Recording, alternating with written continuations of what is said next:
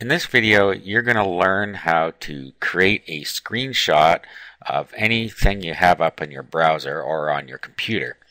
And then you're going to learn how you can attach it to your website as an image.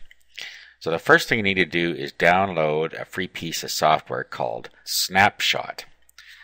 So you go to the NiceKit software site and you'll see the URL on the video. You just click download it to your computer. Once you have it downloaded, unzip it, and then open up the program. Okay, when you open it up, you see a little square like this.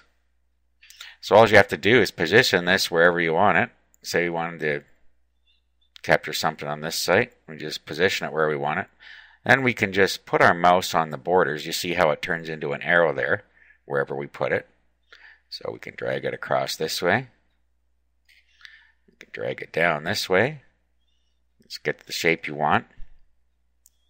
And then once you are ready, just click Save the File. And give it a name here.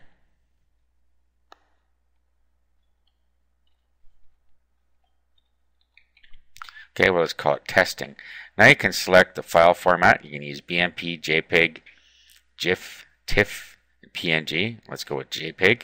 It's up to you, but I'm going to go with JPEG. Then I just click Save, and that file is now saved on my computer. So we'll close this.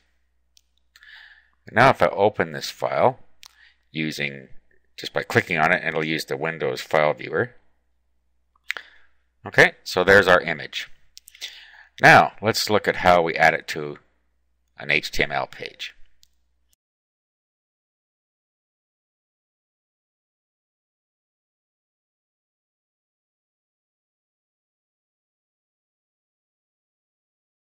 It's very simple. All you have to do is upload the file where your HTML page resides. Or if you're going to put it on your desktop and then upload it, I'll show you how to do that. What we're going to do is we're just going to create a folder, put our web page and our image in the same place.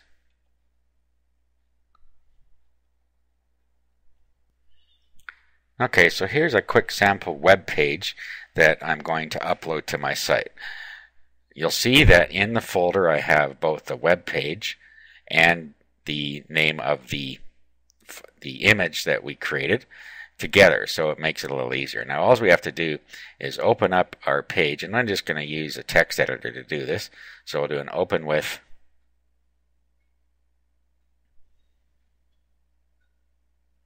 and then we'll use Notepad. Okay, now this is actually a blank HTML file. You'd have all your other code in here normally if you had a normal web page, and then wherever you wanted the image to appear, you would just put this code in here. Okay, that's the code that will display an image. You just put image source equals the name of the image there. And we'll save this. Now if we go and click on this file, you'll see that it has opened the image in our browser. So that's it. That's how you can add the image to your web page. Now let's just look at a couple other things we can do. We can actually change the size of it. If we wanted to set the width and height, we could say width equals 50%, 50%, height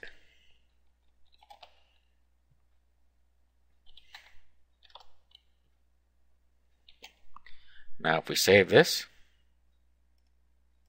now let's refresh this page, you'll see that it has made it half the size.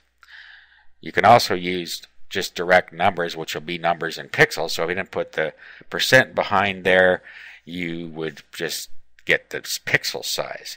50 pixels would be very small. It would only be a little tiny square. Okay, so that is it. That's how you can add an image that you capture to your web page.